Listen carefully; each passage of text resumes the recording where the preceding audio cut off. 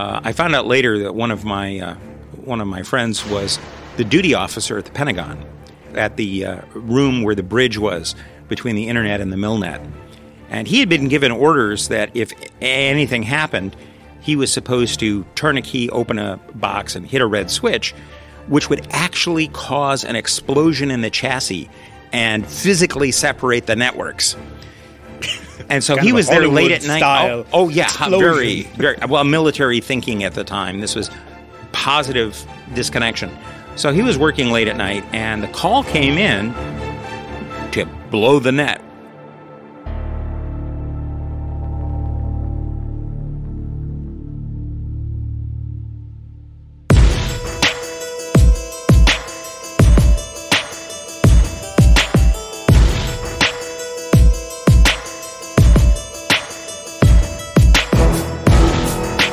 Hi, I'm Ran Levy, and welcome to the Malicious Live podcast. In previous episodes of our show, I've introduced you to some of the seminal malware attacks that have shaped cybersecurity history. Perhaps no other incident in history, though, has had the effect on how we think about computer security today as the Morris War. To get a sense of how big a deal the Morris worm was, consider this. It was responsible for taking down, at its time, 10% of the entire internet. 10%, all from a program only 99 lines long. For some, the Morris worm was a fascinating thing, a wake-up call to an emerging new field. For others, it was frustrating or scary, the kind of thing that could lead Pentagon officers to order an explosion in their own building. For the worm's creator, it was a bit of everything. All that aside, though, Morris has already affected your life in major ways you may not have yet realized. By the end of this episode, you'll know what I mean. Robert Morris has a very unusual quality. He's never wrong. That's how Paul Graham, founder of ViaWeb and co-founder of Y Combinator, once famously described his longtime friend. Robert Morris has been described in many ways in the past 3 decades. Reserved, controversial, genius, careless, a folk hero. Amidst all the noise, it's difficult to discern much truth about the man himself. Despite what must have amounted to hundreds of requests for an interview, Morris has never really been one to speak to the public. Instead, others over time, journalists, friends and acquaintances, grand jury members, podcasters, have had to infer for themselves exactly what type of person would be capable of writing and unleashing a piece of code that just about threatened to take down the entire internet. What we do know is that Morris was destined for a life of computers. His father, Robert Morris Sr., was a well-known computer scientist and cryptographer in his own right. A co-author of the Unix operating system and chief scientist of the NSA National Computer Security Center. Described by one New York Times reporter as one of the government's most respected computer security experts. The junior Morris was exposed to computers at a young age, long before they became mainstream commercial items. He'd go on to earn his bachelor degree from Harvard, where he's said to have come up with the idea for his worm while learning about arrays in class. In 1988, you could have found him at Cornell's graduate school, where he mostly kept to himself, but held a modest reputation among friends and colleagues as something of a computer wizard. But I'll tell you what gets me about Robert Morris, and it has nothing to do with the mythos surrounding his life. It's the fact that on the day he released his malware onto the internet at large, he was still 6 days away from turning 23 years old. We're basically talking about a kid here. A kid who managed to earn himself a real big timeout. Before I go on, it's worth reinforcing that the internet in 1988 was, as you already know, not nearly what it is today. It was the same internet we have today, but it manifested quite differently. My name's Eugene Spafford. I'm a professor of computer sciences at Purdue University. Let's talk about the networking environment into which the Morris worm appeared. Back then, there was the internet, or what was later to become the internet as we know it today, but it was much more restricted to government organizations and academia than it is today, right? Effectively, also some large companies, no commercial use was allowed. There were really two sets of networks that were out. There was a defense-related set of networks that were used in government and for government purposes. And then there was a research-oriented aspect of networking that was in use at, as you said, universities, many companies, such like Digital Equipment Corporation, IBM, and so on. The number of people in the world who even owned computers was minuscule compared to today. It was in the tens of thousands. It was probably under 100,000. One estimate that was widely quoted at the time said 60,000 machines were connected together. For reference, about half of the world's population today, some 3.5 billion people, have access to the internet. In 1988, the number of people with computer access would have landed somewhere in between the population size of Sheboygan, Wisconsin, and Tuscaloosa, Alabama. Suffice to say, this was not a commercial technology, so most every computer was housed in the building of an academic institution, government, or a sizable corporation. The internet was very much in its primitive stage at this time. Most users didn't use computers of their own, but logged in remotely to mainframe servers. Security was low or non-existent, networks were mostly a local phenomena, and functionality was limited to the sort of things useful only to those university researchers, corporate employees, and government officials using it. In other words, the internet was sort of like a little community. Its separate sectors didn't necessarily interact so much, but you wouldn't have to go all too far to draw a line from one end of the net to the other. It's the reason why, say, a malware written to jump from one computer to another in such an environment could cause a lot of havoc very quickly. Well, this was released on the evening of November 2nd, and it turned out that November 2nd was my wedding anniversary at the time, and so I wasn't online that evening, and gone out to dinner, had a nice evening. And the next morning, I got up early and had some coffee and was trying to log in to read my email. And one of the machines that I normally used was unresponsive. It was still there. It was still up, but the load had soared into the hundreds, way beyond what was normal. And so I realized something was off. I asked the staff, I called them up on the phone and asked them to reboot the machine, which they did. And very shortly thereafter, it began to slow down. And I managed to do a process snapshot and saw a lot of processes running that shouldn't have been there, that they were unfamiliar. So I went into the office, and I think I then spent about the next 18 hours straight there in the office doing decompilation, communication, writing up results. Waking up on the morning of November 3rd, 1988, thousands of professors, government employees, and industry professionals across the United States woke up to find that their computer monitors had developed minds of their own.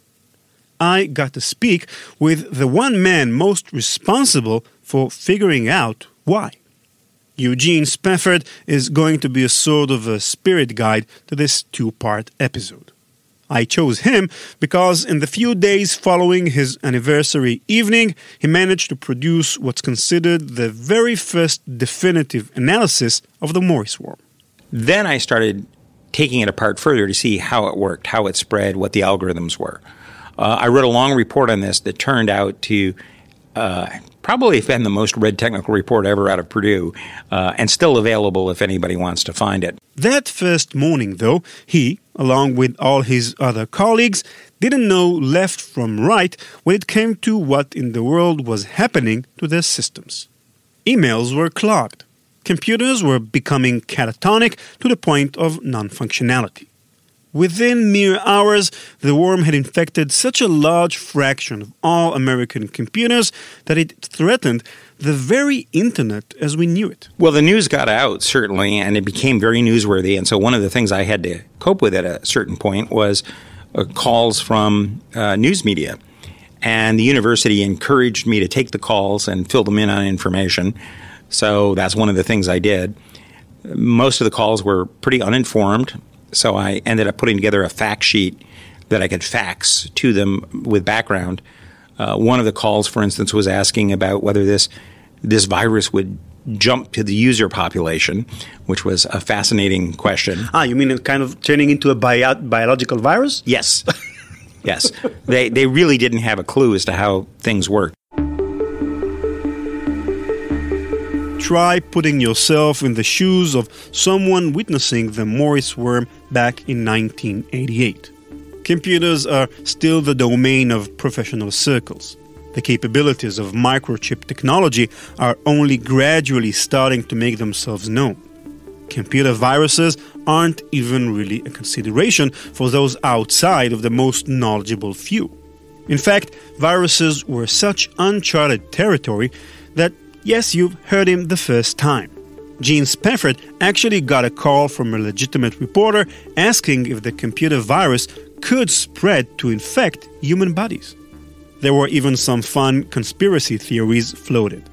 Well, conspiracy theories are always going, and people will find connections even if there aren't any there. The one that I heard that was sort of varied and frequently spoken is that this was actually something that had been developed internally to the agency, and that the younger Morris had gotten a copy of it and set it loose out on the wide world. And they were trying to set him up as the fall guy. And lest you think the media or the general public was disproportionately uninformed, listen to how the United States military reacted to the same news. On the government side, there was a lot of concern because they didn't know what this was or who it was from. And one of the things that I raised at one point with some of them, they had thought about, which was there were thousands of copies of this, but they didn't know that all those thousands of copies were the same. And it's hard to tell until you take them apart or compare them somehow. So it might have been used as camouflage for a more targeted attack. They didn't know whether this was exploratory, whether it was something real. At that time, the military side of the early internet was still connected. I found out later that one of my friends was the duty officer at the Pentagon at the room where the bridge was between the internet and the milnet, and he had been given orders that if anything happened, he was supposed to turn a key, open a box, and hit a red switch, which would actually cause an explosion in the chassis and physically separate the networks. And so he was there late at night. Oh yeah, very, very well. Military thinking at the time. This was positive disconnection. So he was working late at night, and the call came in to blow the net. Well, he's in a small room, and he knew if the explosives went off, not only would that damage his hearing, but it would be weeks before they got everything replaced. So he just went over and pulled the plug from the wall.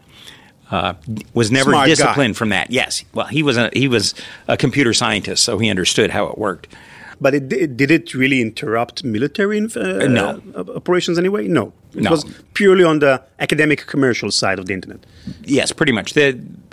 Taking that offline just cut off some of the communication for email, but it wasn't widely used at the time. And within the military system, they could still use the connectivity, so it was not an issue.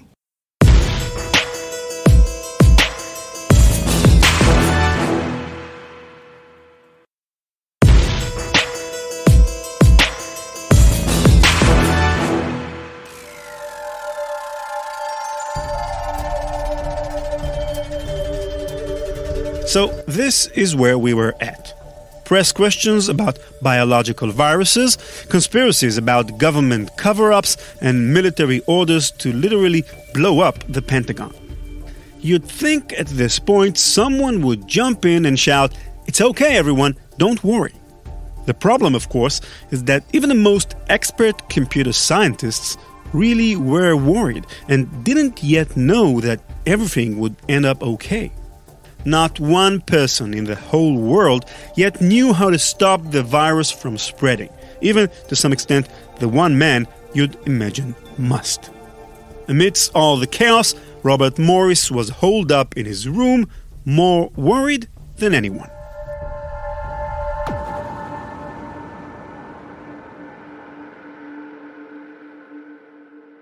The Morris worm was so destructive, it even surprised Robert Morris himself.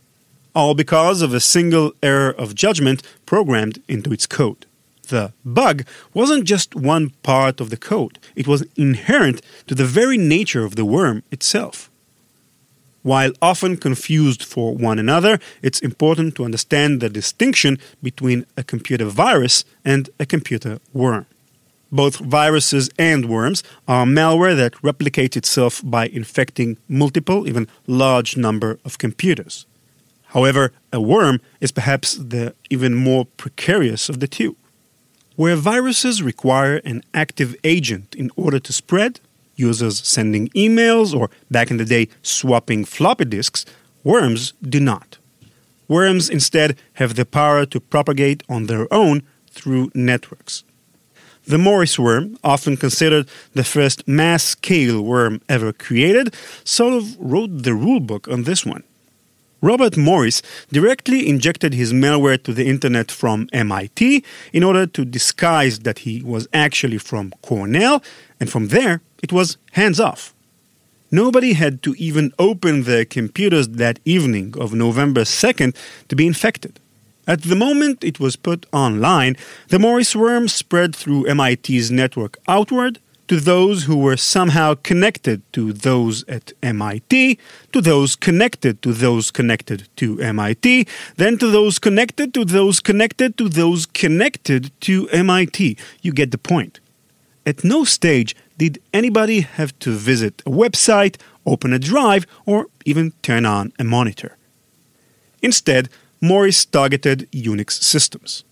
From an already infected machine, the worm would begin its work by searching for other machines and internet hosts within a network.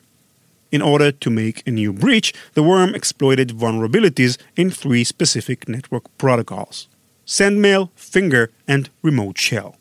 These protocols handle the transfer of email, exchange of user information, and command line instruction between computers within a network, respectively. Of course, the specifications of each of these channels isn't so important as the fact that they're all means for one computer to communicate with another. Whether it's through shell commands or any other method, the Morris worm simply needed a way to copy itself from one computer to another. Morris knew all these vulnerabilities from his previous work with Unix systems. But there was one fatal flaw in his work. As part of its self-replication, Morris wrote a function to check if a computer visited by his worm was already infected by it. If the computer replied with a positive, the worm would leave and move on to the next host. This way, the program wouldn't just replicate itself endlessly on any given machine it encountered. However, Morris also anticipated that system administrators might try to cheat his code by simply programming their machines to automatically reply with a false positive. To address this potential flaw, Morris appended one more component to his creation. For every 1 in 7 machines that replied yes, the worm would go ahead and park itself in the system anyway. Clever, right? To get a sense of what the 1 in 7 rule did to the Morris worm, consider an analogy. You sit down at a restaurant and your waiter hands you a fork and knife. Then he goes around and serves others as well. Your waiter is nothing if not attentive, but he has one strange quality. It's a busy day, so he's running around back and forth from the kitchen. You notice that every time he walks by your table, he checks that you've still got your silverware. 1 in every 7 times he does so, he just decides to give you a new fork and knife anyway. After a while, your table is so cluttered with silverware that forks are falling on the floor, napkins are going everywhere, and there's no room left for your actual food. For a computer, too many forks and knives means slowdowns and crashes. Because the worm moved so fast on the internet, oftentimes computers got visited not once, but many, many times. Each new instance of the worm adds more processing load, creating a bottleneck until machines freeze over. To give you a sense of this process in action, researchers documented the trajectory of the Morris worm on systems at the University of Utah. Here's how it went. 6 p.m. At approximately this time in the day, Robert Morris unleashes his worm onto the internet. 8:49 p.m. The worm infects a computer at the University of Utah. 9:09. The worm begins to attack other computers in Utah's network. 9:21. The load average on the system reaches 5. For reference, load average describes how hard a computer is working. A computer such as this at the university in the evening might be expected to be around 1. Any load above 5 causes notable delays in data processing. Moving on. 9:41. The load average reaches level 7. 10:01. Load average 16. 10:06. Users lose their ability to use their computers as so many copies of the Morris worm have affected the network that new processing instances cannot be started. 10:20. The system administrator kills all of the worm's copies. 10:41. The system becomes reinfected. Now the load average reaches 27. Remember, normally the load average would be just 1. 10:49. The administrator shuts down the entire system, then restarts it back up. 11:21. Another reinfection. Load average hits 37.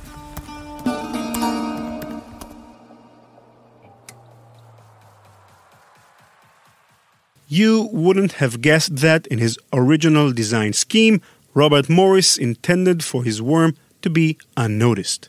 In fact, he attempted to include mechanisms to hide the code from system operators.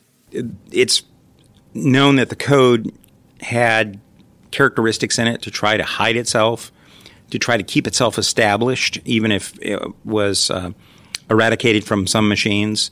So it was intended to be stealthy and maintain persistence. So if he was trying to demonstrate something, it's not clear what he was trying to demonstrate with that in terms of motive. Morris's worm included a few primary defense mechanisms. The first involved sending a random string of digits through to a new host machine in order to gauge the quality of the network connection prior to infiltration. Sort of like sending your friend into a haunted house before you so that if anything pops out, you don't have to take the brunt of it. Once breach was accomplished, the worm would encrypt and rename the files it used, then delete any reference to them in the computer's file system. Finally, perhaps best of all, in order to not make noise in the machine's runtime data, the Morris worm would periodically die and respawn itself.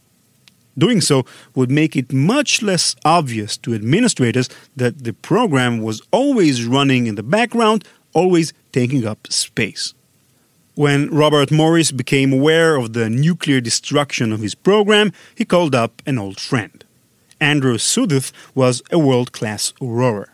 In 1984, he was part of an American team that took home silver at the Summer Olympics. He also happened to be a talented hacker who'd made friends with Morris while they were at Harvard. It was about 11 p.m. on the night of November 2nd when Sudduth received a call from his friend.